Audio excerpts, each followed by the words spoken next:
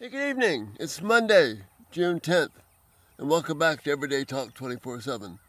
I can't think of a more peaceful, beautiful scene than what's behind me to begin this week with the late sun, almost sunset, the beautiful clouds, the cows just peacefully grazing out there in the pasture. Wow.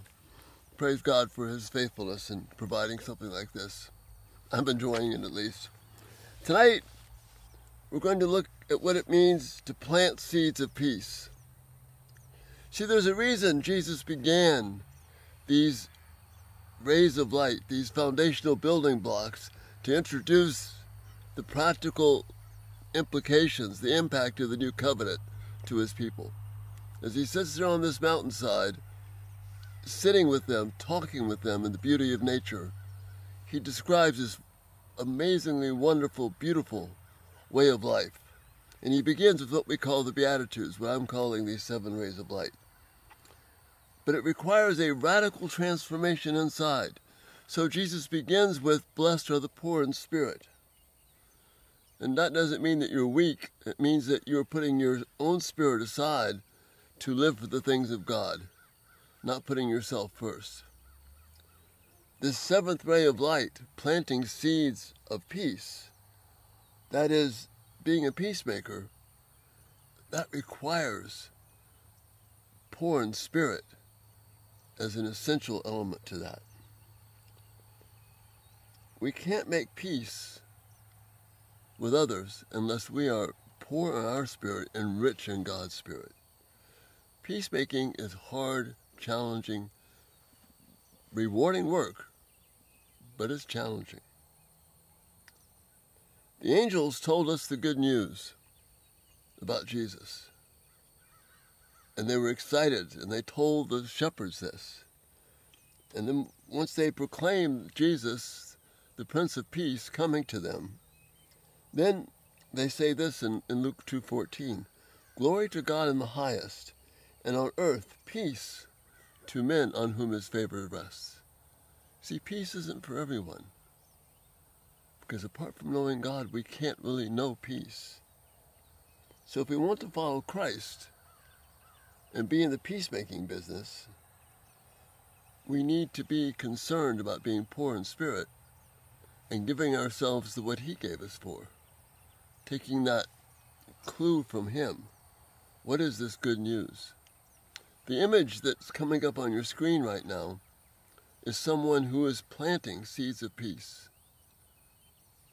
You see it being laid out in the ground, and the beautiful thing there, and then you see little plants coming up as a result of these seeds.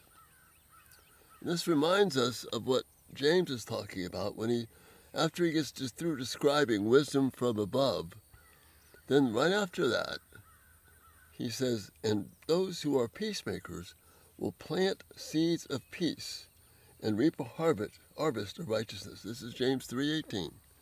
Those who are peacemakers will plant seeds of peace and reap a harvest of righteousness. See, the wisdom from below, just before the wisdom from above, the wisdom from below talks about envy, strife, discord, upset, anger, disunity. But the wisdom from above brings peace, and we do that by planting seeds of peace. Listen carefully here.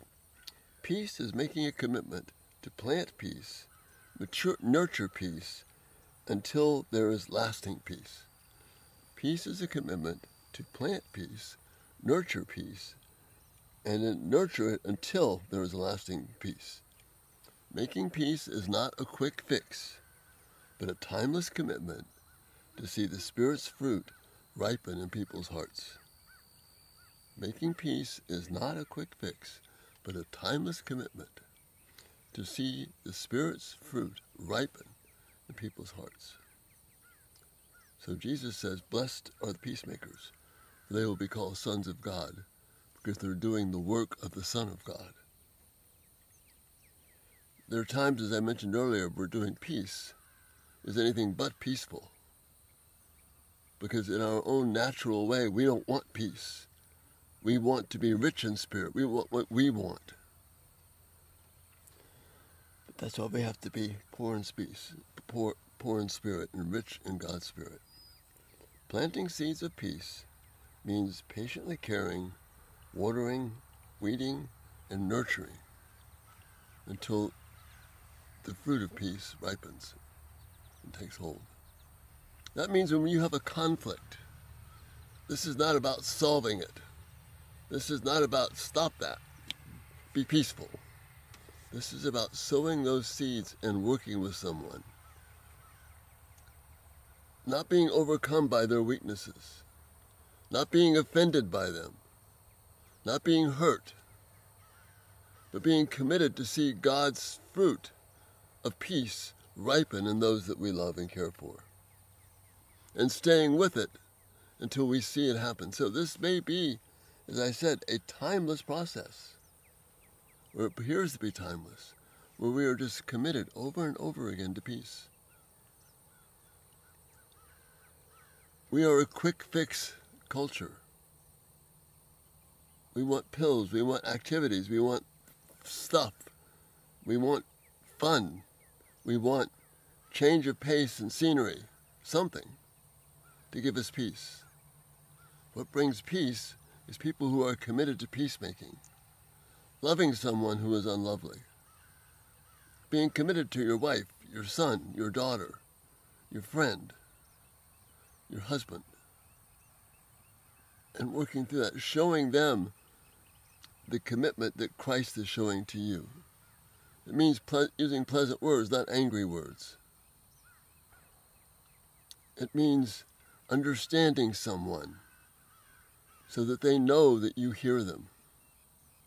So that you know you're just not giving them a command, not giving them some kind of a formula, and then you walk away. If you're going to be a peacemaker, you and I have to be involved in the process.